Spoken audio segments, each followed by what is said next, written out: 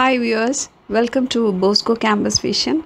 This is Seema Dudley, Assistant Professor, Department of Computer Application, Don Bosco College, Kottayam.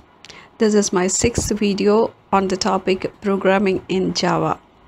In this video, we will discuss about the structure of Java programming. The basic structure of a Java program contains different sections like documentation section, package statement, import statements, interface statement, class definition, main method class and main method definition. We can check one by one. First is the documentation section. The documentation section contains comments about the program. The comments can include name of the programmer, details about the program, that is, which help to understand about the code, etc. And this section is optional. The second section in the Java programming language is the package statement. The package statement is a group of classes that are defined by a name.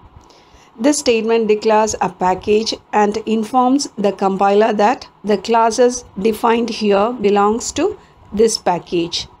And the package statement always begins with the keyword package.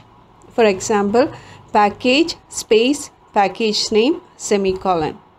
This is also an optional statement.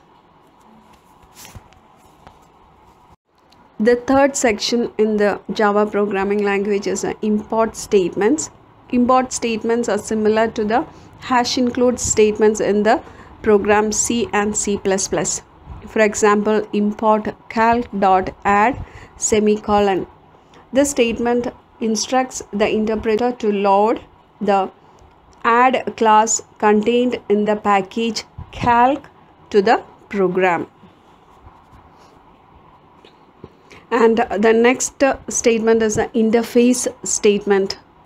Interface statement is like a class but includes a group of methods, and it is also an optional section. And normally this interface statement will be used when the program needs the implementation of multiple inheritance in the program. Next is a class definition, and it is the main and essential element in the Java program. The last statement in the Java programming structure is the main class, and it is required for all the standalone programs, and the main method creates objects of various classes and establishes a communication between them. So it is an essential statement in all the Java program. Here is a sample program, that is all other sections we have explained, that is the documentation section, package statement, import statement, interface statement, and the class definition. All are optional, and the essential things that we want to write a program is main method class and main method definition. So here is an example, that is public class space hello.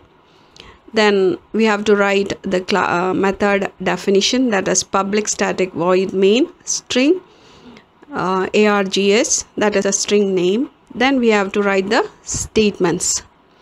We have already studied how to write a program using Java language, and this is how we write a Java program, and only the main method class and main method definition is essential for writing a Java program.